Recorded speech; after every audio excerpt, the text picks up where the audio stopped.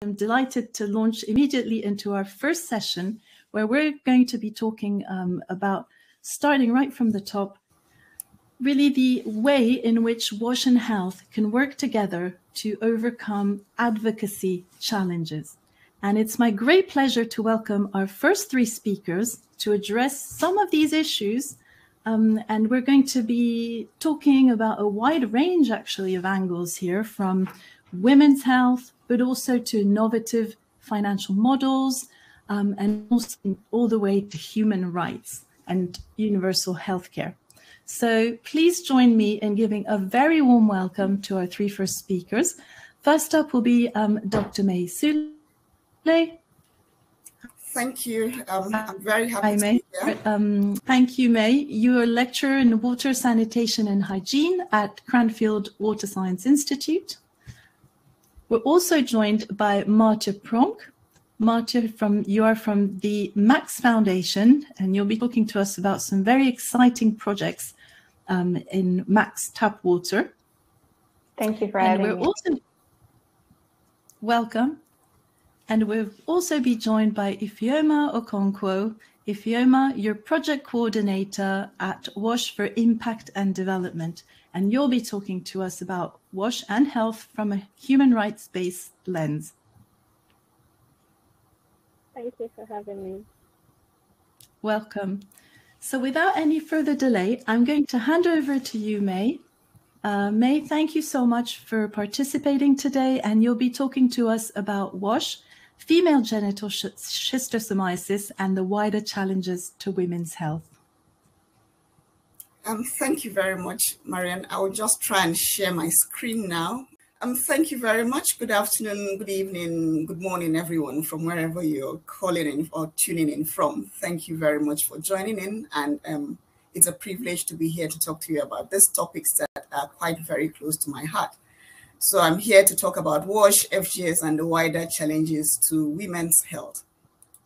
A brief outline of what I'll be going through: FGS and HIV co-infection, the NTDs, FGS, and WASH. And looking at WASH, is WASH really important, considering the evidence base, and then looking into a bit of cross-sectoral integration. So what is female genital schistosomiasis, FGS? Is defined as the presence of schistosomiasis ova in the female reproductive organs. An estimated 82 million African women are living with schistosoma infections, and an estimated 56 million women and girls are living with FGS. FGS is caused most frequently by S. hematobium, and the egg granulomas and subsequent disease can occur anywhere in the genital tract. FGS continues to be largely ignored by national and global policymakers, and a lot needs to be done in advocating for FGS from that lens to try and make sure that it's brought to the forefront and is integrated into many of the health programs that are currently going on. So if you look at the gender, social, and environmental determinants of schistosomiasis, the woman and the female and the male, there are sex-related differences. For the male, yes, we have the diagnosis, they carry a higher HIV viral load. There's increased risk with occupations, then it also causes weak erections or rapid ejaculation. You have problems around older men in some contexts not receiving treatment from younger women distributors, and also being a patriarchal system, they're able to protect their masculine image, you know, and are able to carry on with life. But for the female, it's very different. Diagnosis is difficult. Females are highly stigmatized and are referred to STI clinics as opposed to having treatment when they come in. The lesions caused by FGS are risk factor for HIV acquisition and co-infection. It causes menstrual disturbances. There's pregnancy and childbirth complications, anemia. Young girls experience stunting and late puberty from hormonal disturbances. The lesions continue even after the eggs die, so that clinical manifestations can be undetected even after treatment. And women who miss treatment may be more susceptible to organ damage and cancer due to chronic infection.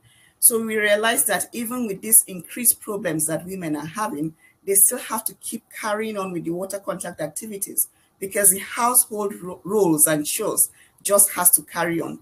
And we also see that some girls end up missing schools because of caring responsibilities or cultural preferences to educate boys. So they end up missing treatment in schools when the MDA activities are going on. So you can see that there's that gender divide, that women, the females, are much more likely to be exposed to the transmission and manifestation of schistosomiasis through FGS. This is an illustration of how FGS sits in the women's genital and urogenital areas. You can see clearly here from the genital area how the eggs are deposited around the uterus, the cervix, the vagina, the ovary. There's a clear deposition of eggs, of hematobion eggs around this area. And also along the urogenital area, you can see you have the paired worms that are there. It's all clearly illustrated in this image. And it clearly shows how much the anatomy of the female is affected by schistosomiasis, leading to FGS in women.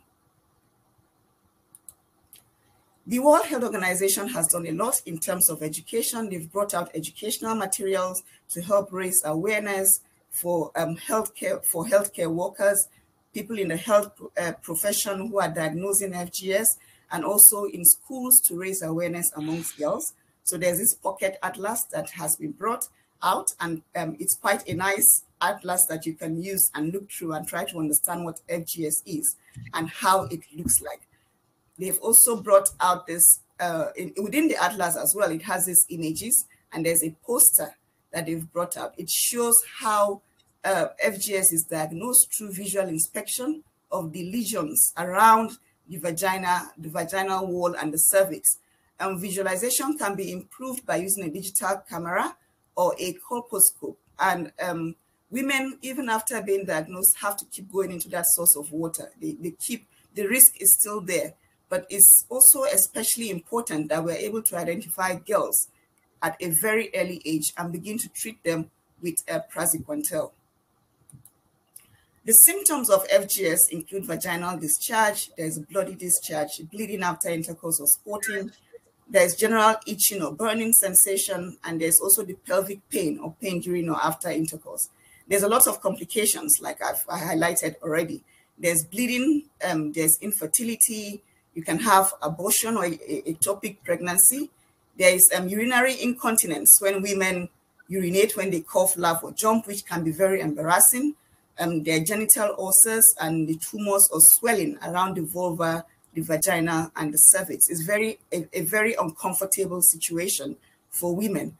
But the good thing is that regular treatment with praziquantel from an early age prevents schistosomiasis from progressing to genital damage and other related complications. Then we now go on to FGS and HIV co-infection.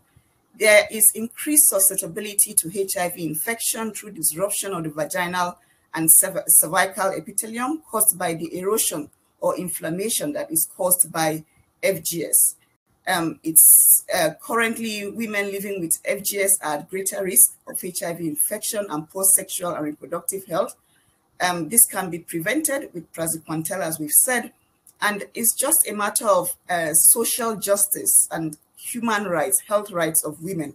We need to be able to partner and integrate programs to be able to expand our interventions to reach women, especially with HIV treatment, and also treat them with praziquantel for schistosomiasis. The UN-AIDS have brought out this document with these key messages, and is a very, it's an excellent step in the right direction, basically, because they have brought out in this document clearly how there are links between FGS and HIV, and how we should be able to integrate these sexual and reproductive health interventions to improve the lives of women generally. This is some images from Africa, sub-Saharan Africa, and the African continent. Is trying to look at the overlaps between schistosomiasis infection, HIV prevalence, FGS, and infertility. The map here, the first African map, and at the top left corner, it's shows prevalence of hematobium infection in school children in sub-Saharan Africa from 2000 upwards. The top right corner shows HIV prevalence in African adults. And then the bottom image C shows where reports of FGS have been published in African countries. That's where you can see they are shaded in red. And then the last picture, the bottom right here, shows secondary infertility in sub-Saharan Africa. And if you look at this, there's clearly an overlap. If you put these maps together, you can see that there are linkages between hematobium infection, HIV prevalence, FGS reported in African countries, and the infertility in sub-Saharan Africa. So more needs to be done because of this co-infection of FGS and HIV. HIV has a lot of attention that has been put to it. So if we're able to integrate the treatment and management of FGS with HIV, we'll be able to go a long way in reducing the consequences of FGS infection. Some systematic review findings, recent ones. This is 2021. This systematic review findings of 26 studies found that there was a prevalence of HIV amongst people with schistosomiasis and vice versa. There was a prevalence of schistosomiasis among HIV positive people. However, no specific summary estimate for FGS was generated, and that shows there's a clear research gap as well, that we need to try and make that association for FGS and HIV. Then we now go on to psychosocial distress. Women are not only having to deal with the physical manifestation of lack of water, sanitation, hygiene, but they have to deal with the psychosocial distress as well. We can see that at every life stage, women, whether they're young or old, once they don't have access to wash, around the urban or rural settings, there's a lot of sanitation-related and water-related stressors that they go through. And this includes barriers to access, the discomforts, identification of issues of privacy, social restrictions, social conflict. And sometimes women are able to come up with some behavioral regulation to cope with these stresses. They try to seek social support, they travel in groups, they try to change their behavior the time of day that they're able to go into the toilet. So they have to hold themselves in, not being able to access any toilet at all, or go if it's open defecation. They still have to hold it in until the time of the day when they feel comfortable to do that. And all this generates a lot of psychosocial stress amongst women. Similarly, profound mental health effects from FGS can equally cause social stigma, such as depression and marital discord. So women are having to deal with a lot of mental health issues around lack of adequate wash and the issues of FGS, HIV, and every other disease that most times affects women the most. We also think of menstrual hygiene. We have been saying we should leave no one behind, but sadly a lot of girls have been left behind. A lot of women have been left behind. There's a mental trauma in terms of menstrual hygiene. They don't have access to water or sanitation to be able to adequately manage themselves during their periods. You can see COVID has only highlighted the importance of hand washing with soap and water. But a lot of times these people do not have access to water or soap to be able to maintain their personal hygiene. They don't have access to tampons or pads to be able to keep themselves clean when they're going through their period. A lot of education is needed around the stigmas and the taboos. For example, in India, about 52% of girls don't get any information about periods before they start menstruating. 70% of girls in Afghanistan don't bathe when menstruating for fear of becoming infertile. And in Bangladesh, 68% of girls actually avoid being around men and boys when they're menstruating, which means the girls don't go to school when they're menstruating. So you can see how much there will be a gap in their education, and subsequently they are kept in this trap of poverty and not being able to break that gender divide. So it's a vicious circle. Women and girls are affected by a lack of water, hygiene and sanitation, and it's just a continuous cycle that we need to be able to break as well. Girls are responsible for collecting water, looking after the family, carrying the water, causing problems to their heads, to their backs, risking their health. then exposing them to diarrhea diseases, to schistosomiasis, FGS, managing periods is challenging to them. The risk of sexual harassment is there as well. So it's just a cycle that we need to speak out more about to be able to get that intervention to break the vicious cycle. And poor sanitation also contaminates our drinking water sources. The schistosome eggs are washed into our water bodies, into our food crops. It spreads the disease amongst the wider population. So definitely toilets are there to improve that gender equality, education, and the environment. And toilets also protect women and girls' dignity, safety, and health. And it's also very good for managing FGS. And WaterAid has brought out a report of recent, for every $1 invested in basic sanitation, up to $5 is returned in saved medical costs, in increased productivity, and jobs are created along the entire service chain. Here are a list of the entities, and if you see clearly, I just want to highlight how a lot of the entities are affected by WASH, whether it's in terms of breaking the transmission cycle or in terms of the management of the disease itself. So WASH is quite very important for entities management and for FGS as well. And that's where we consider the best framework. The importance of WASH for the entities is clearly highlighted in the best framework.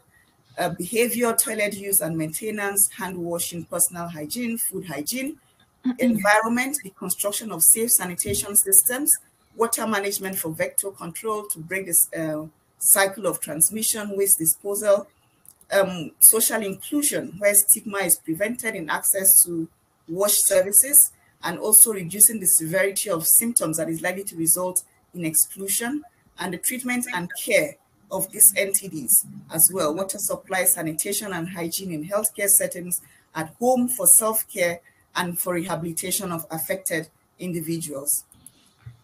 And when we talk of behavior change, we need to try to also make a distinction between the different behaviors. There's a behavior that is optional. When you talk of recreation, it's an optional behavior. But if you look at the bottom pictures, these are women who don't have a choice. It's a transmitting behavior. They don't have a choice. They have to go in there to collect water for domestic purposes, to look after the family. And so should we be rethinking the whole systems approach in terms of WASH delivery and entities? Water contact is not all mediated by WASH interventions, so we have to consider that. The role of hygiene, the use of soap, water storage and household water treatment, access to toilets, social norms, behavior change, who is doing what and why, which behaviors should and can change, and whose behavior. Is it the people who are at bottom end who are suffering, or the behaviors of people in government, or the behaviors of those who make policies, whose behavior should be changing? Because if we do the right thing, if we put the policies in place, we're able to provide the funds that are needed, a lot of these problems will be alleviated. Research, there's a lot of evidence on WASH and schistosomiasis. It has proven that increased access to WASH reduces the odds of infection. There's a need for more adequate studies and rigorous studies as well. Sanitation has been associated with lower odds of infection.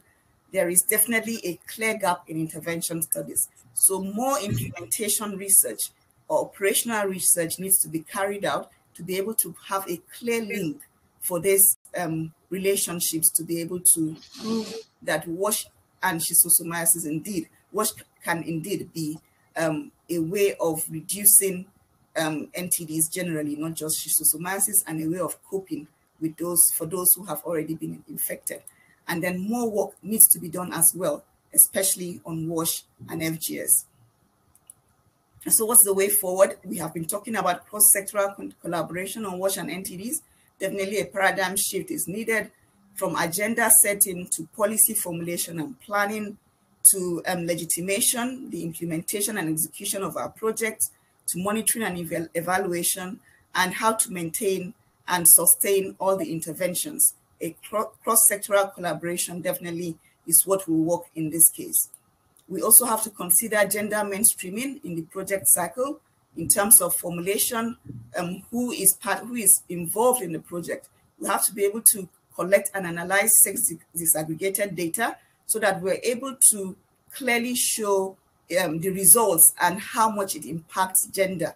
Because if we're able to show this link clearly, more will be done towards the female or the women angle in trying to resolve a lot of the issues around women's health.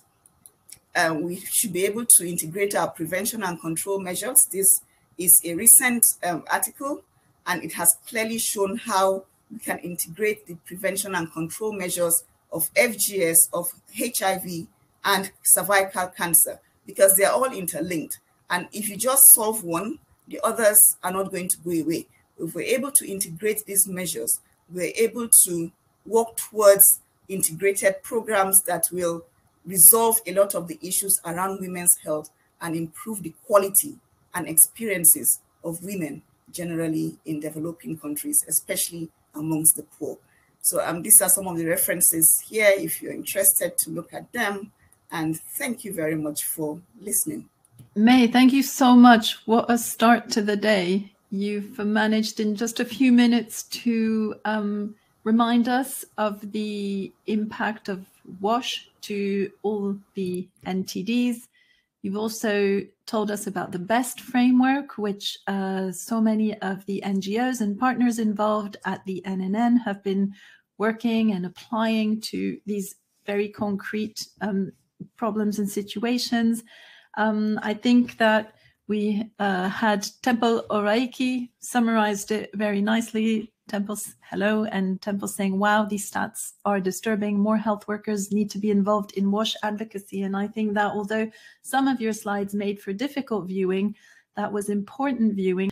Yes, as Temple said, we need much more involvement on the advocacy level. We need to really hone that common language as well, so that the collaborations can be a lot easier, and perhaps that the WASH aspects aren't an afterthought for the health professionals, and vice versa. The health considerations aren't an afterthought for engineers and urban planners thinking about their systems going forward.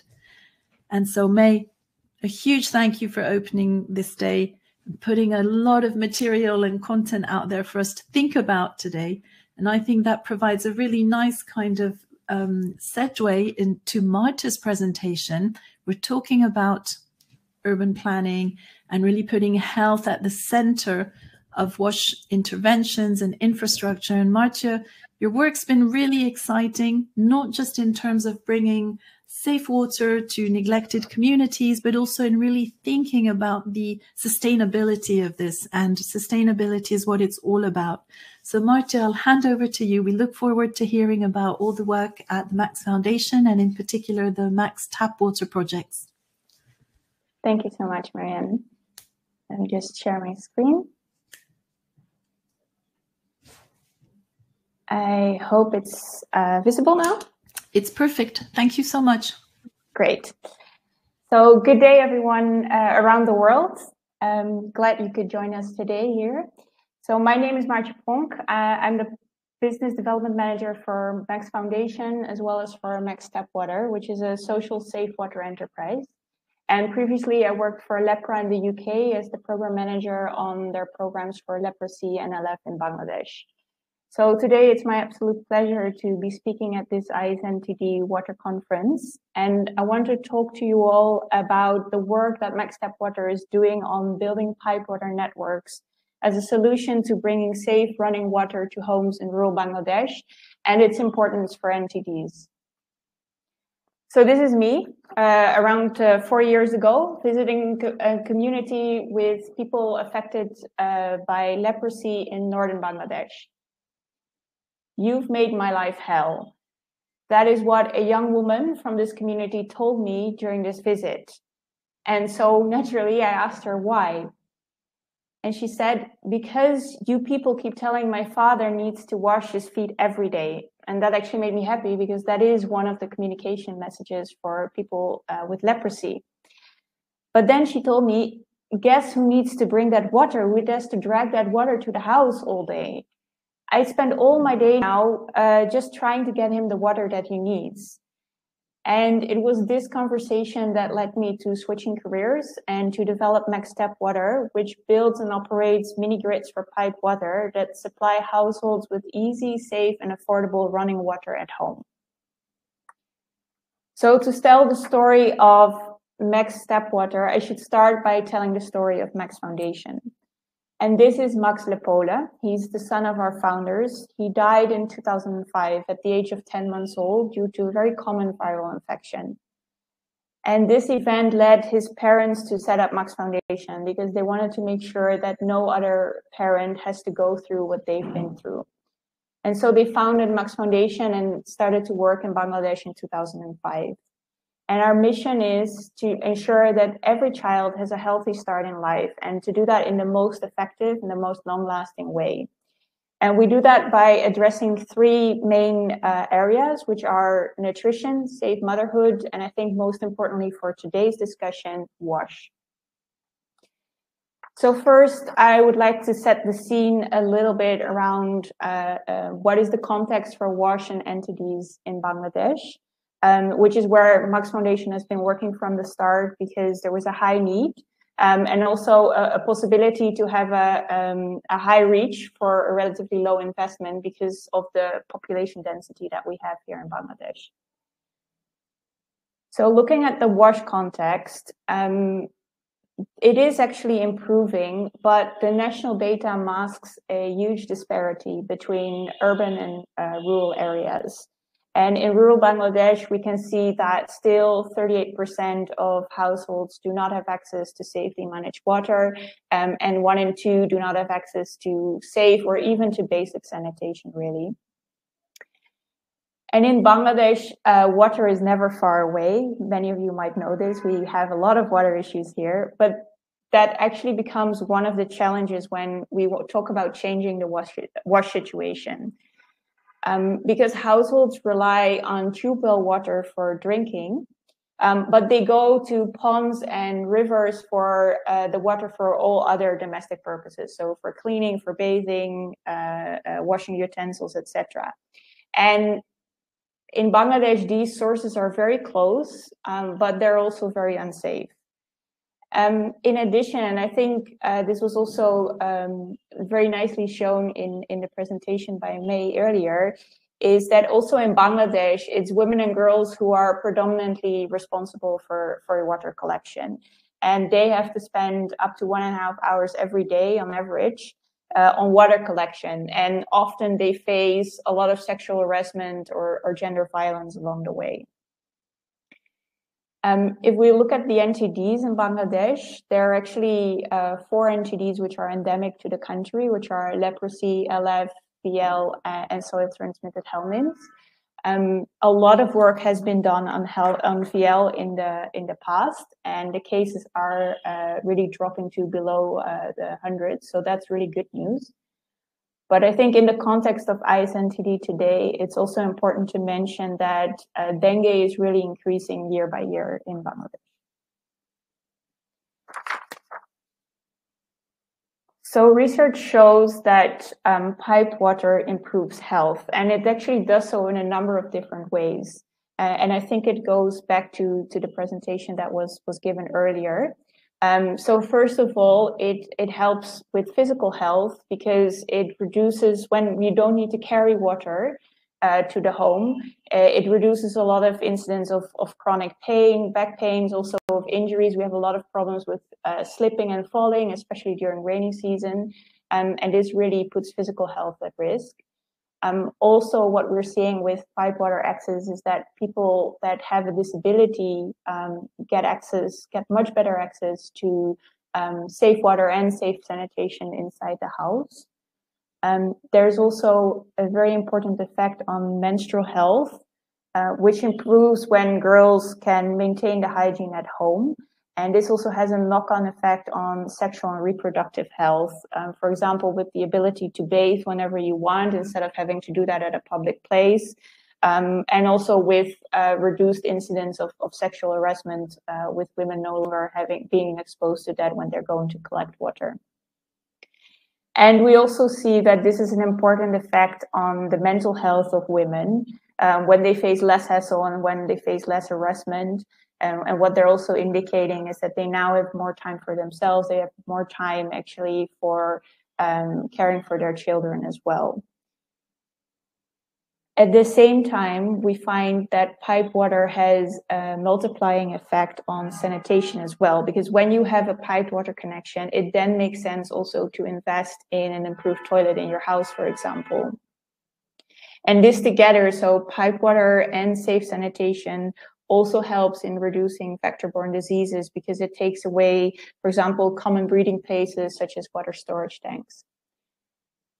But most importantly, especially for Max Foundation, is that it shows that our data shows that piped water reduces stunting, and that healthy children who have stronger immune systems are actually also less vulnerable for some of the entities, like, for example, leprosy. So I wanted to take a bit further look into this, the reduction of stunting.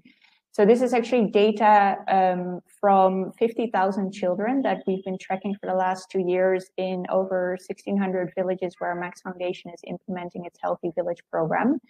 And the dots on this graph represent the percentage of stunted children across all villages, given coverage of both access to safe water and access to sanitation. Now, I should note that these are correlations and we did not yet prove causation, but the data looks very interesting. And this is definitely something that we're looking to see how we can build this evidence further. And what you can see here is that for water, there's about a 15% drop in the stunting rate between having no coverage of safe water and having full coverage of safe water. And then if we look at sanitation, we actually see that it's almost double that. And what I find very interesting also is the contrast in these graphs. You could see that the effect for safe water keeps benefiting children the more coverage there is. For sanitation, it seems to sort of flatten out between 75 and 100%, so that it looks like the community doesn't benefit as a whole, but of course individuals still benefit from having a better sanitation.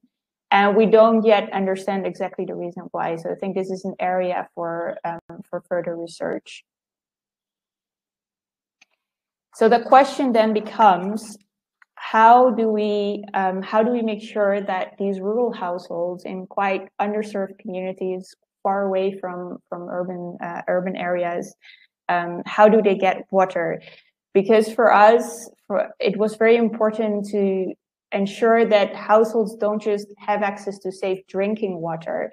We actually want to ensure that households have access to a sufficient quantity of safe water for all the domestic needs. And this is also in line with what WHO recommends, that you need about 80 to 100 liters of water a day, actually, if you want to obtain optimum health levels. And so just safe drinking water is not enough. And how do we bring, that was our question, how do we bring piped water into rural areas that are not served by municipal utility services? And that is why Max Foundation developed Max Tap Water, which is a piped water supply service. And Max Tap Water delivers 24/7 water, about 80 to 100 liters per person, good quality groundwater in up to 3 connections per household. So usually a household will have a connection around the kitchen or hand washing area.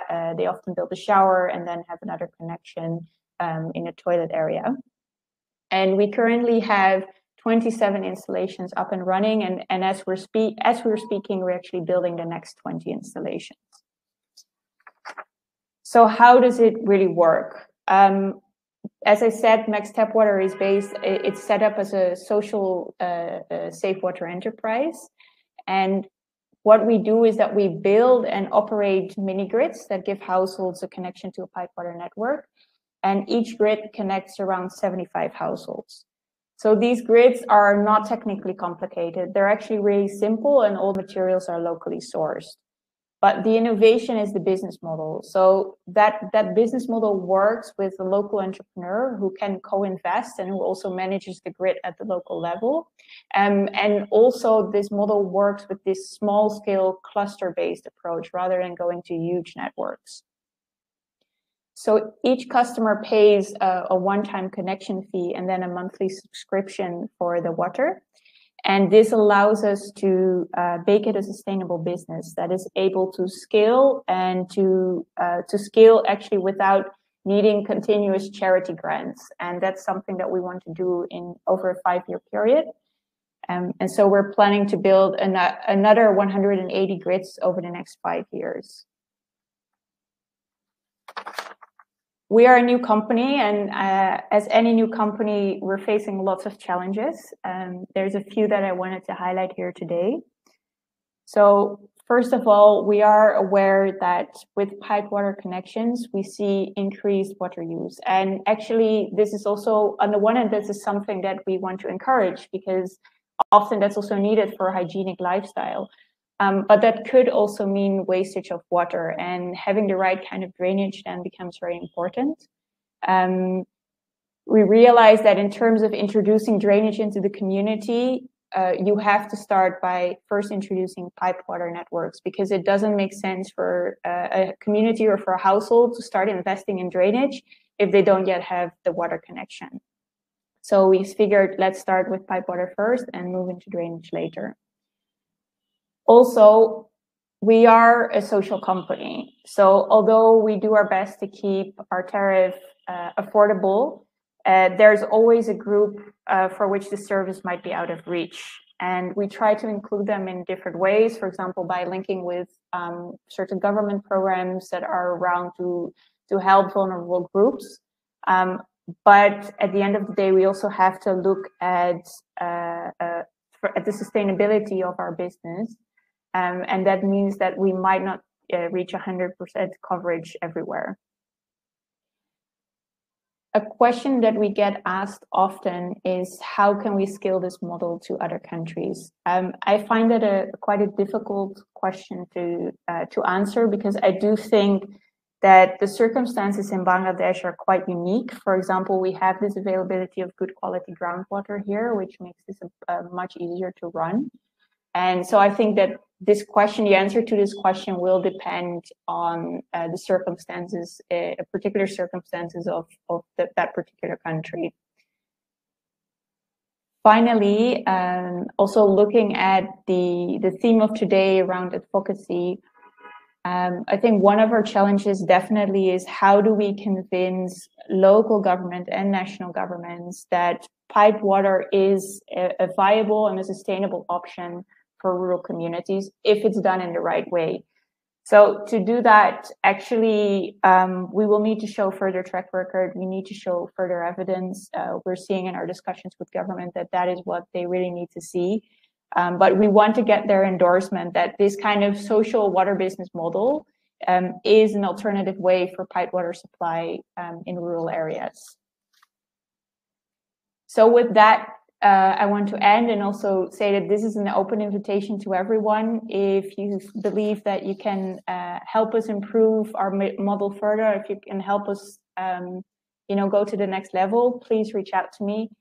I want to go back to that young woman and her father in that community up in the north here, and help them make their life better. Thank you.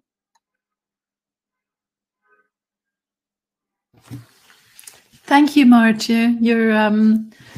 The model has been described as awesome by Bjorgarang, and I think that's been really inspirational. We hear your call for partnership and involvement loud and clear, so I think many will be following up on that. And it's really interesting to start to think about moving from this intervention to a kind of service model, and around all the advocacy that is there. So I think we'll be bringing all this together in our discussion in a few moments. But one kind of overarching framing that would apply to both the issues May highlighted, the ones which you did as well, Maartje, would be to consider this WASH and NTD interventions and collaboration under the human rights lens, building on the UHC movement. And for that, we're going to hand over now for a few moments to our third speaker, Ifeoma Okonkwo. Ifeoma, you're project coordinator at WASH for Impact and Development. So we look forward to being able to hear your experiences all the way from the grassroots level, but also how you're working to increase advocacy at a higher level based on your programs and your interventions in the community. Hi everyone, it's a pleasure to be joining today's session. My name is Ifeoma Okonkwo and I am the project coordinator for WashFeed. WashFeed is an acronym for Water, Sanitation and Hygiene for Impact and Development. WashFeed is a youth-led organization that is based in Nigeria, and our focus is on alleviating water, sanitation and hygiene challenges across Africa. In today's session, I'll be speaking on making universal healthcare a reality through human rights-based approach and responsibility-based approach. What do we mean when we say universal healthcare? Universal healthcare means making quality health services available for all. In this context, I would love to emphasize on the term quality. Is it possible to make quality health services available for all without having access to wash facilities? I know you said no, because it is absolutely impossible. Because the role of WASH in ensuring universal healthcare cannot be overemphasized. WASH has a crucial role to play in ensuring universal healthcare. According to the WHO, WASH in healthcare facilities refers to the provision of water, sanitation, and hygiene facilities and infrastructures in all parts of the health center or the hospital. It said all parts of the facilities, of the health facilities. Now, it did not say in just the wards or in just the offices. It is expected that all parts of the hospitals have wash services. It went further to say that the health system and the wash system cannot operate independent of one another. Now, what does that mean? It means that there can be no health system without wash system. You cannot tell me you have a hospital and you don't have wash systems there. You can't tell me you have a hospital, you don't have a toilet. You don't have hand hygiene facilities. You don't have water. You don't have a good source of water. It is absolutely not acceptable for you to have a health system or health center. There has to be wash system. The COVID-19 pandemic, being a wash-centric pandemic, has also made it more glaring to all of us the importance of wash, and not just in the hospitals but also in our daily lives. We saw that at the peak of the pandemic, it was almost impossible to fight the virus without access to wash. That was when we were told to wash our hands. Without access to hygiene services, without access to water, it was almost impossible for you to protect yourself from the virus. However, it was at the peak of this pandemic that we noticed the stark reality of lack of wash services in most health centers in Nigeria. During the course of the high rate of the pandemic, we at WashFeed, we deemed it fit to visit some hospitals to ascertain the state of their wash services, since it was a criteria for not just health workers to protect themselves but also patients. It was important that they had access to wash services in their hospitals, and it was really it wasn't a good sight, because in most of the hospitals we visited, they didn't have access to wash services. Some had water, but they didn't have toilets. Some have toilets, but they didn't have hand hygiene facilities and all that. So this COVID-19 pandemic actually exposed the stark reality that most of these health workers who are at the forefront of fighting viruses, fighting pandemics, even treating ailments, they do not have access to wash facilities that could help them protect themselves.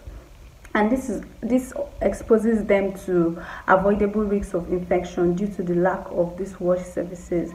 Now, it is very important to know that access to water and sanitation is a fundamental human right, and a denial of these facilities to health workers is actually a violation of their human rights.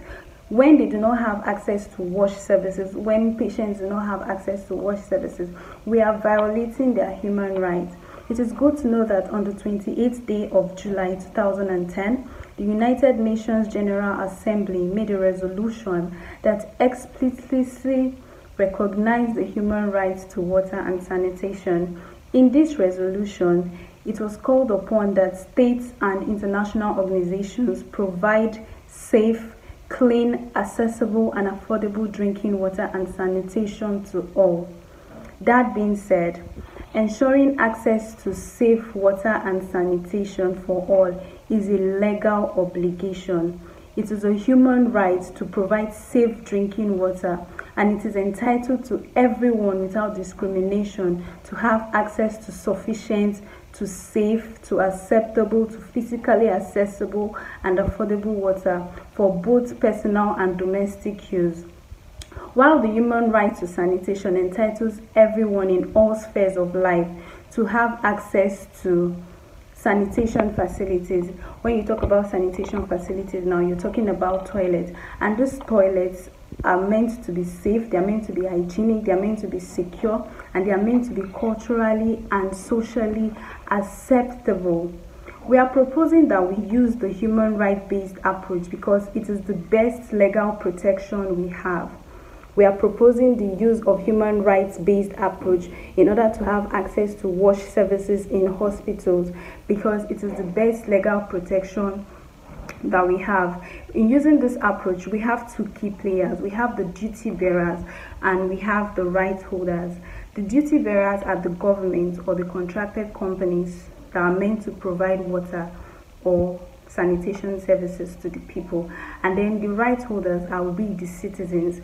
And we, the right holders, we have the power to challenge the government when they do not provide us with these facilities. Now, that is why we are proposing the use of this human rights-based approach, because now our government have signed the resolution that yes, they are going to provide the citizens with water.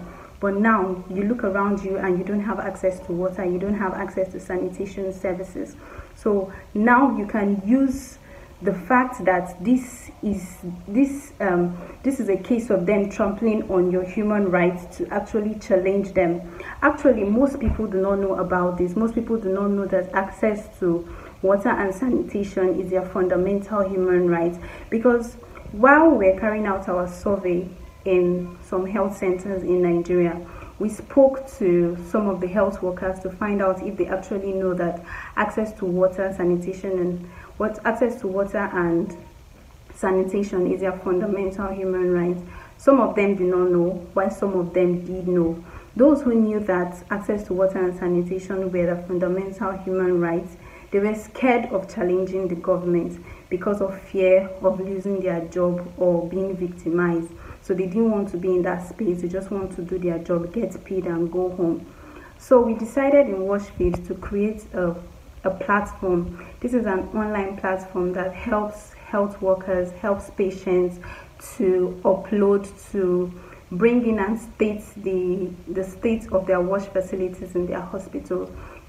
In this platform, you as a health worker, you as a patient, you can come online and upload pictures of the wash facilities in the hospital you work or the hospital you visited.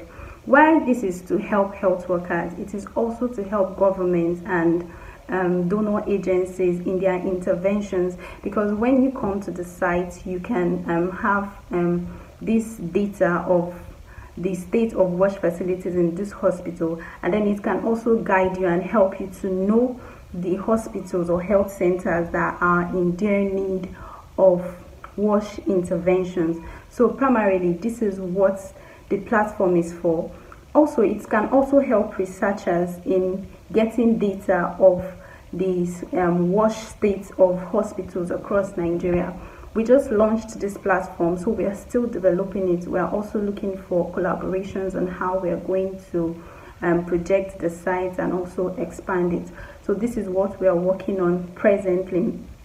Now, when we talk about the human rights-based approach, like I said, where you have to challenge your duty bearers to provide you with these wash services. Now, what happens when they have provided you with these services? Do you just use them, misuse them, and all that? That's where the responsibility-based approach comes in. We are urging citizens, we are urging the right holders to take responsibility of this project, to take responsibility of these facilities. When you have used the human rights-based approach to get access to wash facilities, now it is upon you to make sure that these facilities are properly taken care of. You make sure that they are properly maintained and you don't misuse them, because it is very common to see government projects and infrastructures being misused by people, and you see they are usually not sustainable because they are not well maintained, because they are misused and all that. So that is why we are calling on citizens to take responsibility of these projects, to see that when you have used the human rights-based approach to get these facilities to your hospitals or to your communities, that you make sure that these facilities, these infrastructures are taken care of. You take ownership of these projects, you take ownership of these infrastructures, and with this, it will give these facilities a longer lifespan. It will help them to be sustainable. In talking about universal healthcare, making it a reality, I want to also implement that when there is access to wash, it also helps in preventing the neglected tropical diseases, NTDs. It is known that most of these NTDs thrive in areas that do not have access to wash facilities, areas that have poor access to wash services. So when we have been able to implement these wash services in our communities, in our hospitals, it will go a long way in preventing the neglected tropical diseases, where people do not have to contract these diseases because they do not have access to wash services. So in providing wash services to the people, to the hospitals, you are creating universal health care, and we are making universal health care a reality. So I'm urging everyone, let us look into the human rights-based approach, look into the responsibility-based approach in ensuring that wash facilities are provided in hospitals and also in our communities. Thank you very much. We are going to just start to take a few of the questions that have been really pouring in during both your presentations, actually. A lot of detail, I suppose, on the FGS as well, maybe from colleagues who aren't particularly working in this area. Lots of question marks remain, as you showed us really clearly, May, particularly in male genital schistosomiasis, and perhaps we can come back to those in a bit. But maybe just to start off the discussions, I would just like to ask all of you in a broader sense,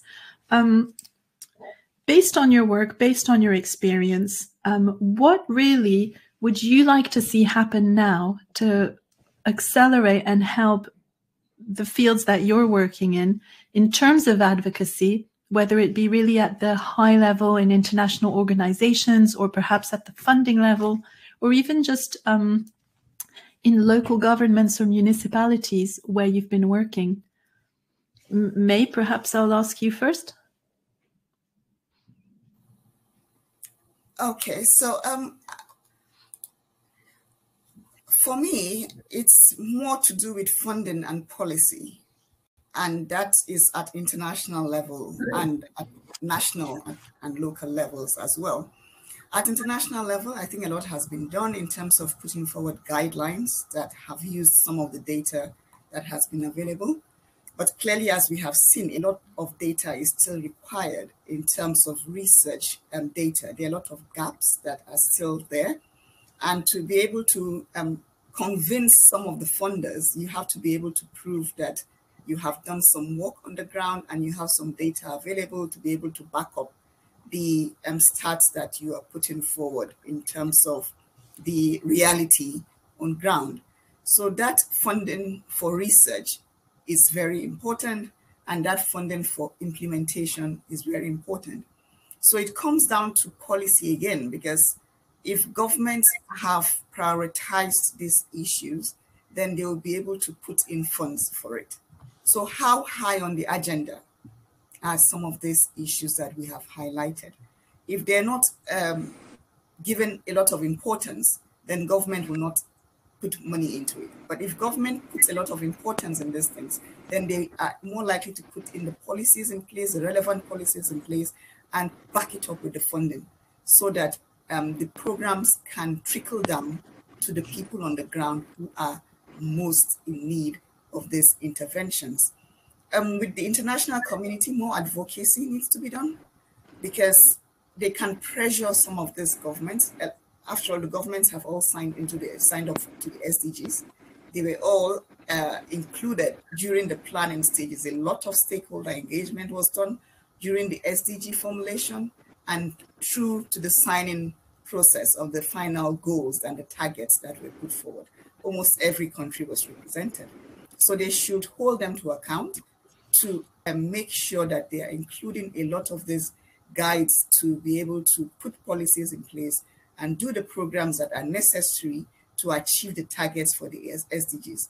At the moment, we need to quadruple our efforts in WASH if we want to meet the SDG 2030 target, because we're almost stalling. It's like the line is plateauing, it's not going up. So we have to do more. We need to quadruple our efforts. The recent GMP monitoring report shows clearly that we're off target if we want to meet the target for the SDG 6 by 2030.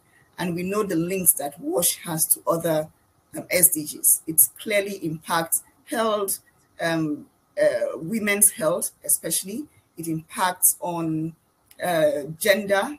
It impacts on poverty. It impacts on nutritional attainment and the environment, everything. Water and sanitation relates to a lot of the SDGs. And if we want to see that come to pass, if we want to meet our targets, then a quadrupling of efforts in all spheres is definitely what is needed at the moment. Thank you, May. Maartje, would you like to add to this? Yes, well, I completely second what May has said. I think maybe to add to that as well, what I would really like to see is also almost, I feel like there needs to be more sense of daring from governments as well to be able to see risk these, or not risk, but challenge themselves as well to try new approaches. I feel there is almost a complacency with a lot of governments that in terms of how do we provide WASH, there is, it's like, oh, have a tube well and have a pit latrine. And that's sort of, the same model that we've been doing for the same technologies that we've been using for the last 50, 100 years. There seems very little innovation there, or very, very little willingness for governments to invest in new ways of delivering services. And I would also like to see that the national governments are also challenging local governments to pick this up more and to try to implement different approaches so that it's not only a charity model or an NGO model, or not only a sort of big government municipal utility system that almost seems to be the two ends of the spectrum. But I think there are many more ways that we can provide water and sanitation services. Thank you. That's really interesting. And I'm just going to turn now to the audience. And thank you very much, everyone, for your questions.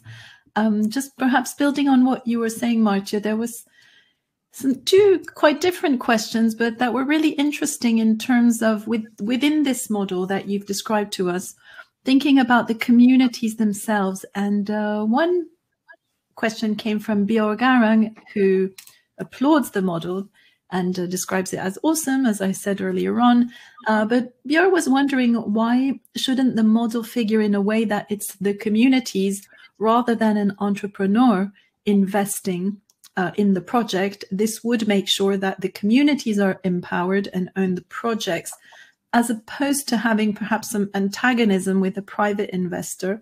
And in a completely different field, but also an interesting question, just really thinking about engaging and bringing those communities on board. Maxon Agnolito, hi Maxon, starts by saying, this is fantastic. And Maxon was wondering whether you thought about the cultural beliefs about utilization of the system. For example, in Uganda, one of the misconceptions that Maxon's team found about tap water was that it didn't taste as good compared to the lake water.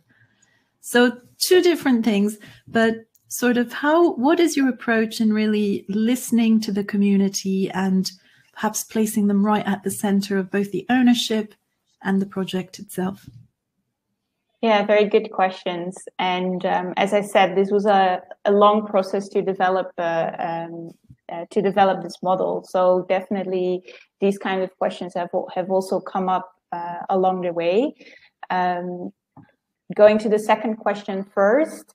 So what we found in terms of belief of the community, I think the biggest thing in Bangladesh itself is that there's a strong belief that water is a gift from God and you should not pay for it. The water itself, you shouldn't pay for it, but we always explain this to the community, and then there is a sense of understanding and willingness to pay. We say the water is free, but you have to pay for the service of getting it to your house. And this is very acceptable to people in Bangladesh, that there is this understanding that, okay, if there's the services that it's coming to my house directly, this doesn't, in order to maintain the system, cost will have to be made, and so we have to pay for the water. The water is actually from the same source as a tube well. So both are coming from the groundwater aquifer if it's about drinking water. So in that sense, it tastes the same. The biggest difference is that the tube well water, because it's you get it more directly, it's cold. And so it tastes nice and fresh. Whereas obviously when you have it from the pipe water system, some of the pipes are exposed to water, and so they might be, to sun. So they might be, the water might be warmer. So that's one of the things in terms of taste. I think what I didn't have time to explain in this presentation is that, so the model actually, the way we set it up is that the community also co-invests. So through the connection fee, that is a way for the community, for each household to actually co-invest, and that pays for part of the infrastructure. But we found it, and we actually tested different models. So we tested models where then a local entrepreneur also co-invested and where they did not. What seems to be the problem in Bangladesh is that if there is not this local entrepreneur, so someone who really takes the ownership and who also feels that ownership because they've co-invested themselves. So there's a motivation for them to keep the system running, to maintain the service level. Then it becomes a sustainable model, because we've seen where it was only the community that was responsible. I think it falls into some of the well-known challenges around any community-based model, is that no one tends to take the full responsibility. It only works for as long as there is an NGO maybe to guide the community. When the NGO project is over, the model often collapses. This is at least what we found in similar system in Bangladesh. Brilliant, thank you so much. And perhaps now a question for May. You had a question here from Professor Ekpo. Thank you for joining us, Professor. Professor says, excellent presentation. May, what can we do to manage FGS at primary healthcare level where diagnostic facilities and trained healthcare are lacking? Well, I think that's one of the problems. It's a major problem when you don't have diagnostics facilities at primary healthcare level. And I think the onus falls on the government, at state government especially, to be able to provide those, the technical facility and the capacity to be able to do that. A lot of times, that's why we have FGS being misdiagnosed, and people are told they have STIs instead, and further stigmatization arises from that, because if it's FGS, then you have more sympathy from the health personnel who are looking at you. But if it's STI, then it's a different connotation, and you are much more likely to be stigmatized if it's an STI that you have. So I think what should be done is at primary care level, the government should provide the resources to the communities, the health facilities there, to be able to diagnose the community, people within the community who are suffering from FGS. A lot of it should also be tied down to some of the health outcomes, I believe. And if this is adequately regulated, you have more outcomes, positive outcomes from this. It's just that there's lack of political will. So you realize that other more flashy interventions are being looked into. They provide them with funds, whereas these ones are not considered as glamorous. So there's less attention given to it. There's less funding that is going into it. But if we want to succeed, then we definitely need to be very clear about the diagnostic process, providing the equipment that is required at primary healthcare level for this to be diagnosed and for women to be treated. We also need to ensure that the medical personnel are well trained to be able to diagnose this disease, because it's not to their credit, so to say, when they don't, and when they're not able to make this right diagnosis. So they need that training. The capacity has to be built. It's it's not a one approach. It's not a one bullet, so we need to be able to look at it in different dimensions, from the capacity building to having the equipment available, to also having the personnel available on ground at the primary healthcare level. That way we'll be able to make a headway with this.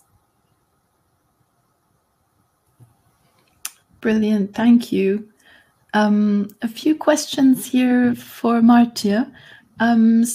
Looking a bit more at the detail of, for example, the pricing. A question from Temple Oreiki.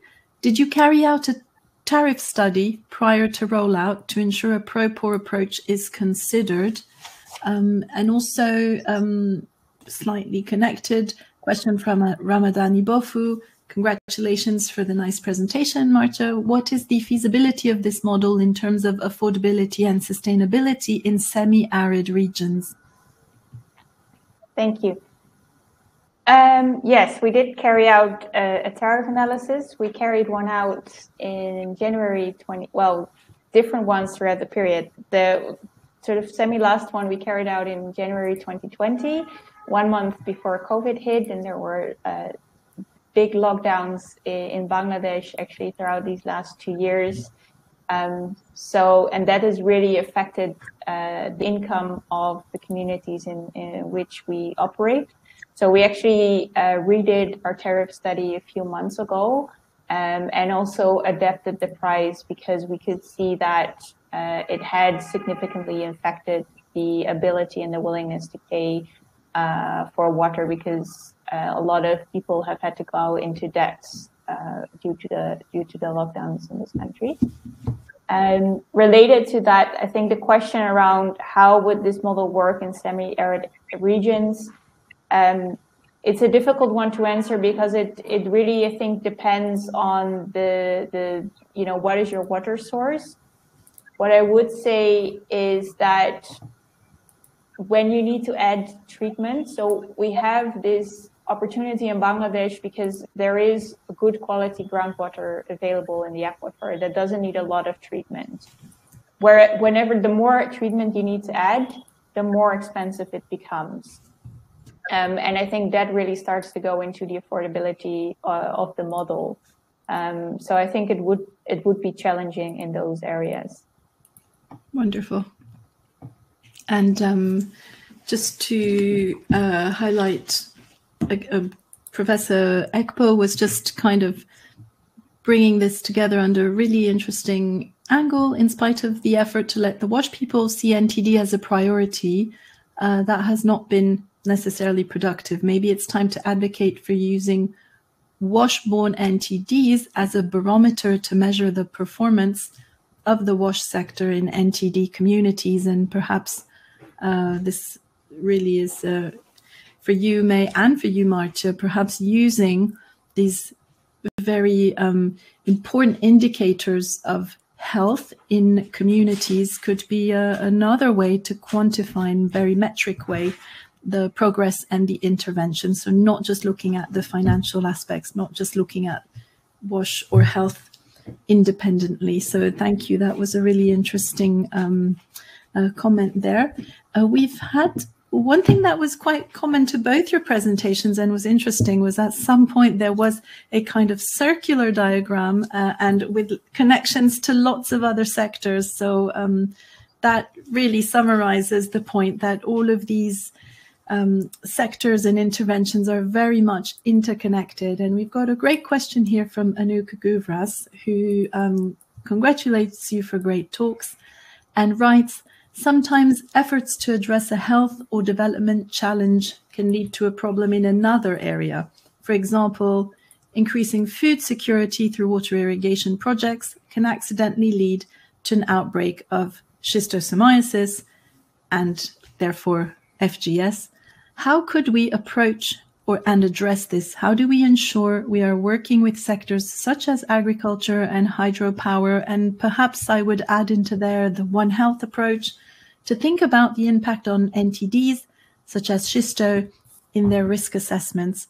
And May, I'm sure that is at the forefront of your thinking. And Maartje, I'm also wondering whether at Max Foundation that is something that you really think about at the onset of your projects. Yes, I think with the integrated water resources management, we have to try and incorporate health into it. When you're looking at integrated water resources, that's looking at water for multiple use, whether it's for irrigation, for hydropower, or for domestic water delivery. Most times we don't talk together. We kind of work in silos where everybody is interested in their own little area, or whether it's big or little, but just interested in their own area without considering how it all interrelates or interconnects and one affects the other. That is the problem, whether it's down to funding because we're all fighting for the same sources of funds. I don't know, but we need to be able to connect and work intersectorally. That's the way we can get around this, because you will realize that the people in agriculture do not have an inkling about how their work is going to affect the explosion of new snails species in an area that will create an outbreak of schisto. You know, it's quite, most of us are just limited to our own area of knowledge without knowing how what we're doing affects another side of the community or another side to the community. So the best thing to do here is proper integration. If we're able to integrate the work that we're doing, just like they have done in integrated water resources management, incorporating that health from the multi-use and effects approach, including that into the risk assessment. The risk assessment is supposed to be there during environmental impact assessments. They're supposed to do those things and look at how it affects the community. But if you go try and you read, you hardly see anything to do with how the health of the people is affected. So most times that is put by the side, and it's not because they sometimes it's not actually on purpose that they do it, but because they don't know. So that awareness needs to be there. That working within health and water and economic development, because agriculture is classed as economic development. So putting all that together in one package, not as separate silos, is the best way to move forward in terms of making sure that the progress being made in one sector is not causing a consequence that is quite disastrous for another sector. Because if the progress in irrigation and agriculture and economic development is causing a disaster to people's health, then we have not really made progress. So the best way to achieve progress is working across sectors and making sure that the impact of one activity on another sector is not a problem. It's more like trying to have a holistic approach to uplifting people out of poverty. They should have it all. They should have water, they should have health, they should have agri, they should be able to have money in their pockets. So it's not about one sector, it's about people generally and lifting them out of poverty. And we need all sectors together, working together on board to be able to achieve this.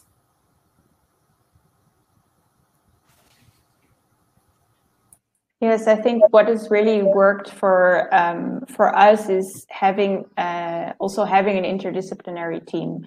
So I'm not an engineer. I leave that to the engineers in our team, and they look at it more from a technical perspective. But I bring in the health perspective, and someone else brings in the business and the marketing perspective. And I think because we come at it from different angles, and also it's important to test these things. So we had a 3-year pilot phase in which we tested different iterations of the models, and in which issues like this come up and we can address them. So I think having that, really testing it, and also having that interdisciplinary team is very important to avoid these kind of issues. Fantastic. Thank you very much. Just thinking to the future, in the UN itself kind of states that about 60% of the cities that will exist in 2050 haven't even been planned yet. And this is kind of ties into a question which I've managed to lose in the chat. It is somewhere there, so I'm sorry, I'm not going to give the name of the person who posed this really interesting question, but kind of contrasting the urban water experience versus the rural one, and thinking about the fact that 60% of our future cities are going to appear, haven't even been planned yet.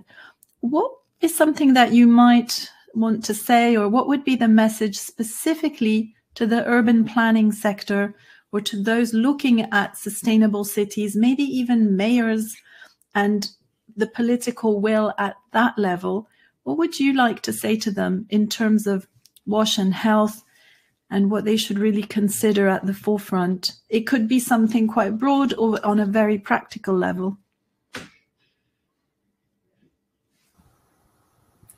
I think when they're constructing, or when they're thinking of planning new cities, every infrastructure should be thought through carefully at the planning stage. And that's whether it's water or electricity or drainage facilities, transportation. Every infrastructure that is necessary should be planned properly, and at the design stage. So everyone definitely has to be on board at the design stage. And in terms of implementation too, that should also be considered. Every household needs to have adequate service delivery. If you're planning a new city, you cannot be planning a new city and be thinking you bring in the water afterwards. At that planning stage, you need to design for every household to have access to water, to have access to sanitary facilities, to have access to a road to the front door, if possible, or having electricity as well. So in terms of water and health, if you're able to put in water and sanitary facilities, that's half done to get the health outcomes that you need. Historically, we know that water and sanitation has been at the forefront, or was at the forefront of improving the health of cities and towns. In London, we had John Snow. When there was a cholera outbreak, he was able to identify the fact that the cholera outbreak was from contaminated pumps due to unsanitary conditions.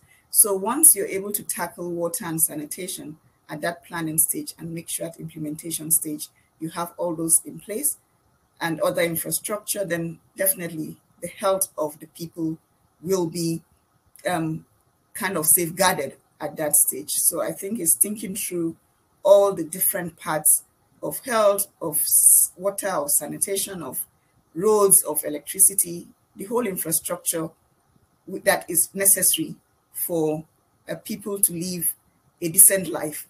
If we can have that in place at the planning and design stage, and then making sure it's implemented. So that's what I think should be done for future mayors to think about. I completely agree with May. I think this kind of planning and designing from the start is very important. Very practically also what I would add to that is to say, I think in that planning and designing, even though you need to design for the whole city and you need to design for everyone to have this similar level of access, that doesn't mean that it needs to necessarily be one giant system for the entire town, because this is where we see that a lot of cities now, for example, Dhaka, really struggling in terms of being able to provide water with one system, one public company that needs to deliver for the entire city. That's not necessarily the easiest or the best way. It might sound easy, but in reality, it's not always easy. So I would also like to see whether we can think more creatively if more smaller systems that may be able to just cover one area and that work together to ensure that everyone has coverage might be another way of ensuring coverage for the entire city. Yeah, and just to add quickly, like Maartje has rightly said, decentralized systems. So you're not having just one central system. Even in London, we don't have one central water system. We have people being provided water from different water companies.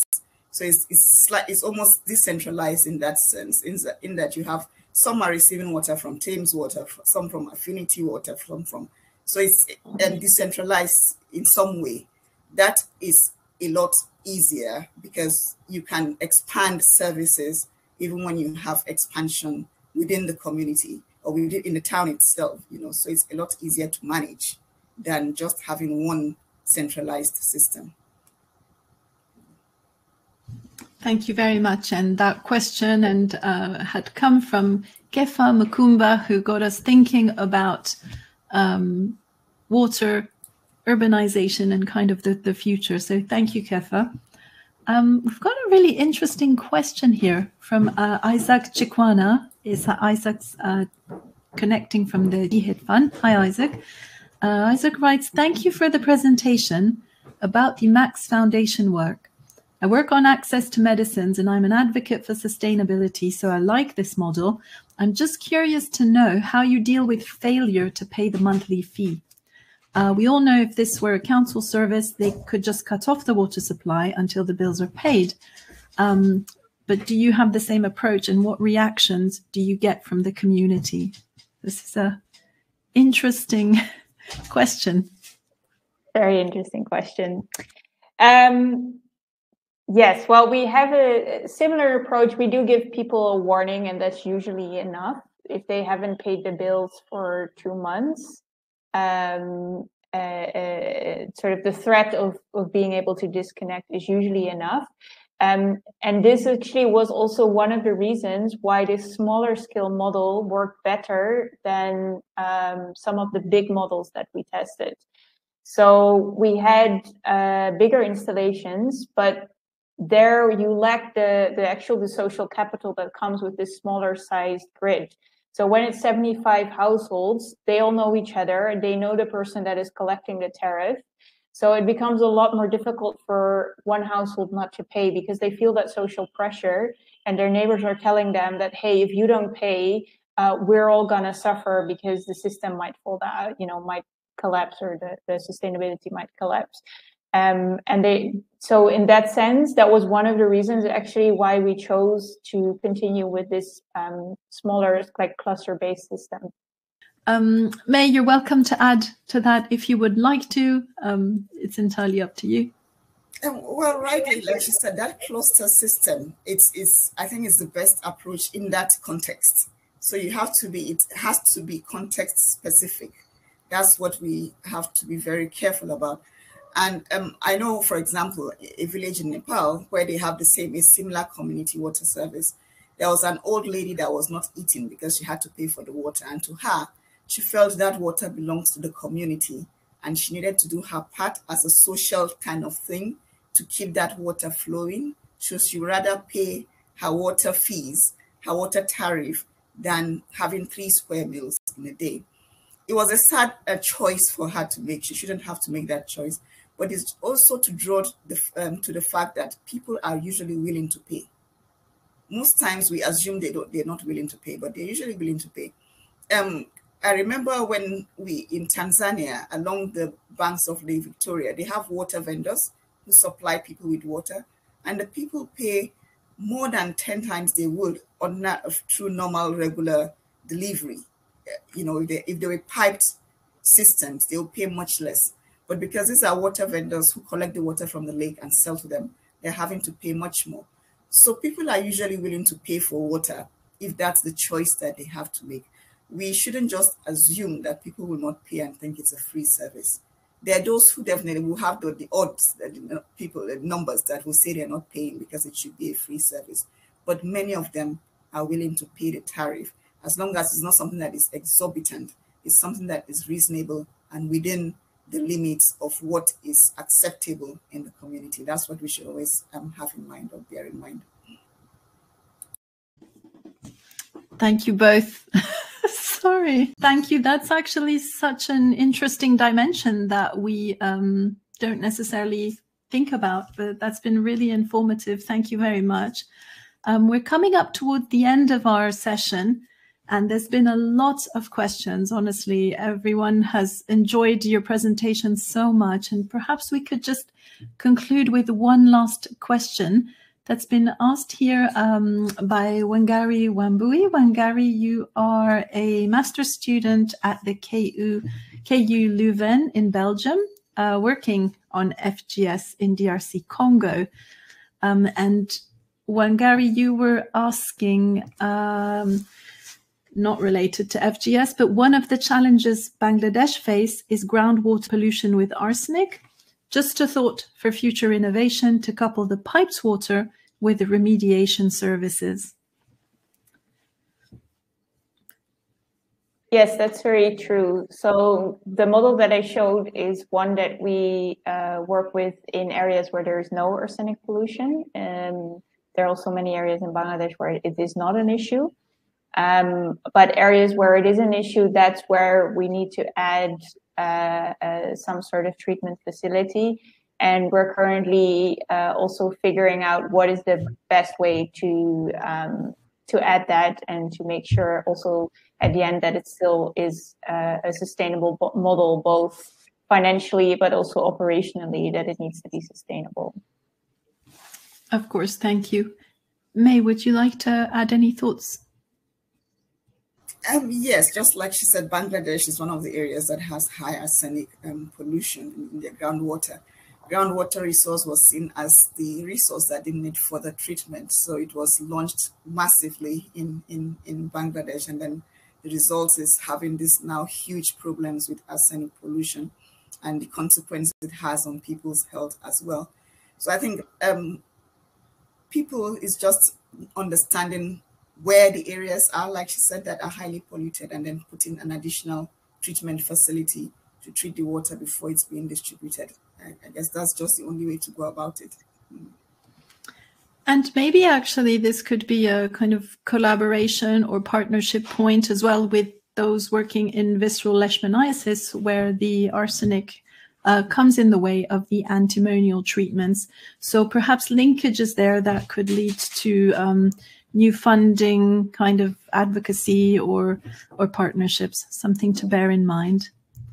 Okay, well, we're coming now definitely to the end. I just wanted to thank our speakers. You've really inspired us today. You've given us a lot to think about. A very big thank you to all who tuned in. Eugene Ruberanziza just gave us a little insight here before we leave into how WASH and NTD collaboration has been going very well in Rwanda. Eugene writes, in Rwanda, the NTD program managed to promote and establish a multi-sectoral sub-NTD technical working group with members coming from all relevant sectors, including WASH. Members were officially nominated by their institutions, and they meet regularly to plan and evaluate progress. So that's really inspiring to hear and something to a model to turn to. Philippe Odida, you tuned in today. You write, thank you, May, for the wonderful presentation. FGS is a monster tormentor to the victims, and that is a good way to phrase it. So thank you for that. And we've learned so much. We had Linda Mlangeni tuning in from the University of Ghent in Belgium. Emmanuel Ansa, thank you for joining us from the University of Ghana's Institute of Environmental and Sanitation Studies in Accra. John Oldfield, wishing us a good morning, a very early morning for you since you're tuning in from Washington, D.C., and many, many more that I couldn't greet right now. And also thank you for all your questions. We haven't been able to answer all of them, but I'm sure our speakers today would be more than happy to continue the conversation at another time. So thank you to all of you. May, Maartje, Ifeoma, thank you so much for your time today. We've learned a lot thanks to you, and we'll definitely be watching this space for all the amazing work you've been doing. Thank you very much. Thank you. Thank you so much. Yeah, thank you. It's been a great pleasure. Thank you.